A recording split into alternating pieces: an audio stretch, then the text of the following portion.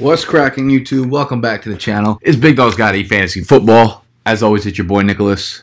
We're in the subscriber league right now. I set the league to draft at 7 o'clock, but for some reason went off at 6:45. First 4 picks went off because we didn't think it was that early, but we were able to pause it until 7. There's 14 people in the league. 4 of them are not here. It's hard to organize everyone together because everyone's on different time zones and everyone's working and, you know, school and whatever. I got people talking shit already. I remember one of your videos that you were high on Lacey. I hope he's a good pick. So I had the 5th pick. 2 wide receivers, 2 running backs, tight end, 1 flex, half PPR, 6 point per passing touchdown, and we eliminated the kicker. Fuck. So I had the 5th pick, as I did with my big money draft. Took Odell again. Fine with OBJ. I don't pick again until pick 24. I'm actually kind of interested to see how this draft works out because, I mean, I'm assuming a lot of the people in here, since they're my subscribers, have been swayed one way or another by the videos I put out. So there's a good chance that the guys I like will go quicker than they would in other drafts. It's a $10 buy-in. We haven't figured out the money situation yet. We'll probably do like winner takes 80%. I don't know, second place. Wow. El numero uno, what you doing, bro? I'm about to put all my subscribers on blast right now. Juan, don't you know Zeke's out for 6 games? 10th overall. Jordy 11. How did AJ Green last till 13? I'm pissed. I told them all AJ Green and Devonta Freeman broke their shoulders today not to pick them. I don't think they listened to me though. I think I'm full of shit. I'm in 4 cash leagues. This is the 4th and final one I'm drafting in. I have 2 10 teams and 2 14 teams. So I could already see I'm not getting one of the elite running backs, which I know means I'm probably going to be hurting at running back already. See, these rankings are where they get you because you got a guy like Gronk here when normally if you're in a sharper league, he's going off the board. He's off the board already. You're at pick 19, he's 90% of the time he's off the board,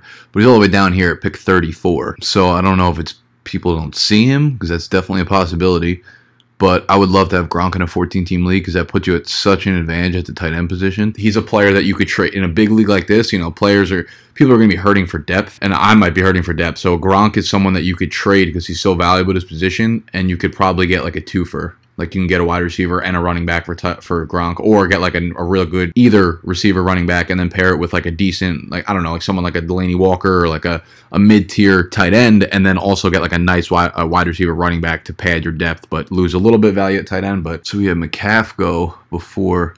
Who's a rat pack? Who the fudge are you, bro? Cash. It's a sick name, by the way. Is that your real name? Cash. I don't think it is. We're in a Facebook group together. Like a private Facebook group. We're just kind of talking nonsense and figuring out all the settings and the roster positions and stuff. Wow, they actually have Travis Kelce ranked ahead of Gronk here, huh? Yo, it blows my mind that Yahoo has this interface and they have like so much of their traffic comes from fantasy football, I'd assume, during this part of the year. And so much of the revenue they make probably does. But the fact that they just are so shitty with it. You can't do a PPR versus standard mock draft when you want to. Can't do it. They don't like let you customize anything, and then they have shitty ass rankings like this. I'm gonna lay off Gronk. I would normally never let him go past 24, but we have 2. Oh man, should I let him fall? We have 2 auto drafters, and Yahoo's gonna take the top guys available here. So that's out of the next 8 picks, 4 of them are gonna be gone and not be Gronk. So I could take a chance and have the other 8. No, I probably shouldn't do that, I feel like. You could take Cooper and then just get Kelce in the next round if I want to. I'm scared, guys. Yeah, I'll go Coop here. I don't think Gronk's going to fall to me next, but either way, there's more quality depth at tight end. At receiver, I won't really have to worry about the position for the year. Now, I got to focus on running back. Or if Gronk falls to me, I'd go absolutely bonkers. Oh, this is taking so long. Isn't he on auto pick? So if Gronk's off the board, I actually will probably wait on tight end even further because I'm actually really high on Jimmy Graham. If you guys follow me, you know how high I am on Seattle. Yeah, you have Jimmy Graham and Jordan Reed all the way down here. I'm really high on the Seattle offense this year, so I'd be okay skipping on Kelce if Gronk fell down here. What I probably should have done in my big money league, I should have took like an Alshon Jeffrey and then waited on Jimmy Graham a few rounds later instead of reaching up for Kelce, but it is what it is. Crowell, Pryor, and Hilton are all going before Gronk. It's crazy to me. And Kelce just went off before him. Ah, fuck. So now I'm about to be up. I actually like Carlos Hyde a lot, but I am getting really high on Keenan Allen. I thought he's looked really good this preseason. Playing 6 point per passing touchdown in this league. And A-Rod's available at 33. So do I look at Rodgers? Or I look at another running back here? I'll go Keenan Allen here. Locks up my flex. So now I have 3 really, really solid receiver options. Half point PPR. They should do work. And also, I tweeted out, if you're not following me on Twitter, make sure you're going to follow me on Twitter, because I tweet out a lot of stuff that I don't put in my YouTube videos, but I made a schedule for what I'm going to be doing in season, content-wise. I hadn't really figured it out yet, What I think I'm going to do is every Tuesday I'm going to come out with a blog post, which is my waiver wire sheet, you know, top waiver wire pickups for the week. And it'll be only guys that are like owned in less than 50 or 60% of Yahoo leagues. So it's relevant to most people. I'm not sure which day of the week they want to do it, but Fantasy Football Advice, the YouTube channel, they're doing a weekly podcast and they want me to be on it. So I'm going to be doing that with them. I'm not sure which day that is, if it's going to be Thursday or Friday, and then I want to do my own video, which is basically a seasonal recap. This is what I was thinking for the in-season content. Tuesday, waiver wire, podcast, and then for my video, this will be like the segments. Your guys' questions, I'll take like 5 to 10 of them that I think are most relevant, and I'll go over injury news, notable wide receiver cornerback matchups that you should either stay away from or exploit. Streaming defense of the week, a recap of my E-Town Get Down League, and then a subscriber league week recap, and a locks of the century. Locks of the century are like my bets. So I'm gonna look at the spreads, I'm gonna look at player props, I'm gonna look at over-unders, and tell you a couple of the bets that I think are locks of the century for the year or for the week. Y'all are gambling types. If you guys are gambling types, my cousin on Twitter is an animal. Let me pull up his profile right now. Swamp Bang. This is him right here. So go follow him. If he's a capper, he's money too. So if any of you guys are into betting, gambling, go follow him on Twitter at Swampy_Swami. Tell him Big Dog sent you. Yep, I knew Fitz wouldn't get to me. Fitz, Rodgers. Wow, I'm surprised Rodgers fell to 40. 6-point pass touchdown league. I don't even know what to make of Marshawn. Half of me is just like he's a savage. Half of me is like, I feel like it's unrealistic to expect a big year. But Lynch is just one of those beasts who just has that intangible, you know, that just. If someone would do something crazy like this and pull it off, it would be him. I don't want to bet against beast mode and lose. I think that would hurt my pride too much. I'm definitely looking to grab a tight end with one of these picks because I want one of the top tight ends this year, whether it's Greg Olsen, Jimmy Graham, Jordan Reed. I might go quarterback, tight end in these next couple picks because I'm super high on Wilson and I'm super high on the other tight ends that are left here. And then for me, there's kind of a fall off after that. Actually, I really like Matt Ryan too because it's 6-point pass touchdown league. He's definitely going to throw a lot of touchdowns. As much as they want to say new offensive coordinators in there, they're not really tweaking much there. And he still has, people are like, the only good argument, not even good, the only argument I've heard against Matt Ryan is that he was so good last year that he has to have regression. I haven't heard a single thing other than that. I get it, sure, I'm sure he's going to have regression, but it doesn't mean that he's... What if he falls off 100 passing yards and 2 passing touchdowns? Still a monster fantasy season. All right, so Greg Olsen's off the board. See, now in this situation where, I know I'm targeting a tight end, I would look and see if the teams in front of me, one of them has a tight end, 2 of them have a tight end, so there's a good chance that at least one of these tight ends gets back to me because it's only 2 teams that could take them, so they'd have to go 2 for 2 on taking tight ends, even though I almost don't want to chance it right now. I'm going to grab the running back here. I'm going to go Abdullah. He does not have a running back yet. Ooh, Fat Rob. Or as in my draft video, Fabulous Rob. My friend in the hat, his name's Steve. Honestly, he had me crying when I was editing my live draft video. It's like, so I picked a guy, and I thought his name was Fab Rob, as in fabulous, but it turns out it's actually Fat Rob, and he's a fat piece of shit. Bobby Bernstein, you're better than that. He drafts Rob Kelly, and then 2 seconds later asks if he's a starter. Oh my god, one of the tight ends off the board. This guy still needs a tight end. Please don't draft Jordan Reed. Do me a favor and let me have this. Yes, you want LeGarrette Blount. Love that. Give me Jordan. Alright, 14-team league. I'm actually really liking how my team's turning out right now. Got OBJ, Amari, Dula, Jordan Reed, Keenan Allen. This is why I like to weigh in the quarterback position, because no matter what, you're going to have a good player there. By the time my next turn comes around, all these guys will probably be off the board. This is where I don't necessarily love Terrence West. I definitely don't like Frank Gore. But when you're in a deep league like this, a big part of winning your league is going to be your waiver wire pickups. So, by the time Gore's play really falls off, which would be... it's probably going to be really bad because Luck's not there, but it'll be a few weeks into the season, 4 or 5. Same thing with West. So if that does happen, by that time you'll already have your eye on some guys in the waiver. You'll already have picked up some possible running backs. And that's another reason why I prefer going wide receiver strong a lot in the beginning, is because if you're in a league, right, you have your wide receivers, you have your running backs. If a starting running back goes down in the NFL, there's always a big value boost to the player who's behind him in the depth chart. When that happens in the NFL with wide receivers, it's not really always the case. Like, of course, the other wide receivers on the team get a boost. If Abdullah goes down, Riddick is going to be a beast. If Adrian Peterson or Mark Ingram go down, the other one's going to be awesome. And that's the case with a lot of players. So for the most part, the high valuable waiver wire pickups usually come in the form of running backs, and they're much harder to pick out in terms of wide receivers because fantasy is very comprised of volume, right? It's just opportunities. When you get a player that you know is going to get 15 touches a game, that's a great floor, and you'd love to have them in your lineup. You'd love to pick them up off the waiver wire. Anyone that can give you that kind of opportunity. With receivers, it's very hard to kind of pick and choose which games, you know, they're going to see 3 targets, which games are going to see 10 targets. But if you have a number 1 running back, you know for the most part you're seeing at least 15 touches there. So where I'm looking, there's really not much of a fall off from like a Marcus Mariota or a Big Ben to a Derek Carr. So I might even wait a full another round till I get a quarterback, get to later in the draft rather than that, and kind of build up on my skill players right now because it is deep. 14 teams, so you're going to need a lot of depth. So I'm looking at Danny Woodhead as my RB2. I'm actually glad I didn't get Thomas Rawls in my big money league now that the news just came out that he has a high ankle sprain. Yeah, so Danny Woodhead just got back to practice. He practiced in full this whole week. Same thing with Flacco. So their offense should be full steam ahead. I'm not saying it's going to be high powered, but not a lot of running backs left, so I kind of need to get on that. Oh, I'm sorry for the lack of energy, y'all. It's been a long day. Long business day. I signed a new client today, marketing-wise, and I met another possible client at Starbucks I was sitting at. He was like looking at my screen, and he randomly came over. He's like, hey, are you on Shopify right now?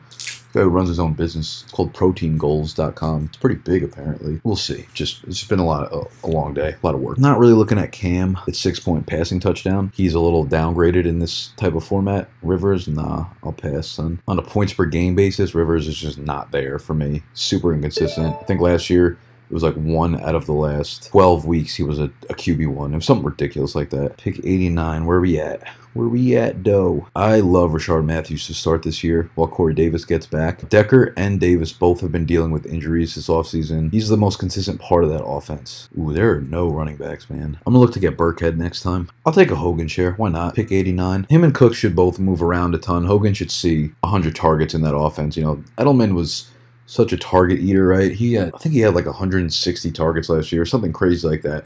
So that's a lot of targets up for grabs. You know, even if you don't think Hogan's that good of a player, which I actually do, I think he's a pretty good wide receiver, he's bound to have a decent number of targets in this offense. And these are all quarterbacks I would be perfectly fine having as my starter in a 14-team league. I don't want him starting, but I wouldn't be mad if Palmer was a good streaming option for me. I would love Quiz if they didn't have that week 1 game get canceled, because now instead of getting Miami, who sucks as a run defense, pushes that game back, and now he gets the Giants in week 4. So that's a huge trade-off. Brolsey, I seen you down there, bruh. I think I'll get enough production out of my wide receivers and my flex and my tight end that running backs won't have to be at a premium. You know, I don't necessarily need RB1s and RB2s, even though I think Abdullah will give me really solid numbers as well. Zephyr gets the Cardinals. Dalton gets the Ravens. That's a much easier matchup for Dalton. I was actually looking at the splits for Dalton. He performs really, really well against the Ravens. Not terrible against other teams, but he just always performs really good against the Ravens. They just have a pretty shoddy secondary. He's got a lot of weapons there right now that supposedly are healthy. I mean, John Ross is hurt, which is annoying because I'd love to see him at full strength. But I'm going to hope Dalton falls to me. And then I think Dalton Cardinals 2017 schedule. Look how I typed that in. They already knew I wanted 0-1-2-1-7 schedule. A couple defenses off the board. Here we go, boys. They're still starting running backs, quarterbacks, and wide receivers on the board. So you see Dalton start matching up teams, right? Dalton's got an easy first week schedule. Then he plays a tough Texans team. Palmer gets second week. He gets the Colts, which is great. Bengals, and he gets the Packers, which is great. Then he gets the 49ers. So you combine these quarterbacks together, and you're getting a really easy slate of teams. Come on, baby. Let Dalton fall to me. So right now I'm looking at a combination of like Dalton and then probably Quiz Burkhead. Burkhead being my first choice here. And I could probably wait on Palmer for a little while. I like Corey Davis too, that late. Cooper Kupp. Davis is like one of those guys where I definitely believe in Davis's talent. He could be like, you know, the OBJ season where no one really knew OBJ that much because you had guys like Mike Evans go off the board for him. And they had another wide receiver. I can't remember who it was that year, but they were much bigger names than OBJ at the time. Kind of went under the radar. He had that injury in the beginning, so he didn't play the first few weeks, and then when he did, that's when he blew up. So if you're not keeping an eye on the rookies like that, like a Corey Davis, who he is going to be playing already in week 1, but he might not acclimate himself, might not get full slate of snaps until like week 3 or 4, and then he might blow up. Wow, I didn't realize Randall Cobb was still on the board at this late. Honestly, it would not surprise me when you see Randall Cobb be the wide receiver 2 by the end of the year, Devontae Adams fall back. You just look at over the last few years, I feel like the only constant there ever is the wide receiver 1. It's been a revolving door between Jordy at 1 and then Randall Cobb, James Jones, Devontae Adams. Yeah, you know Rodgers is going to put up crazy numbers, but like who's going to be the one that has the double-digit touchdowns behind him, right? Who knows? So I'm going to grab Burkhead here. A couple New Englanders on the bench. They go back to guy. Could be worse than some offensive skill players on the best football team in the world.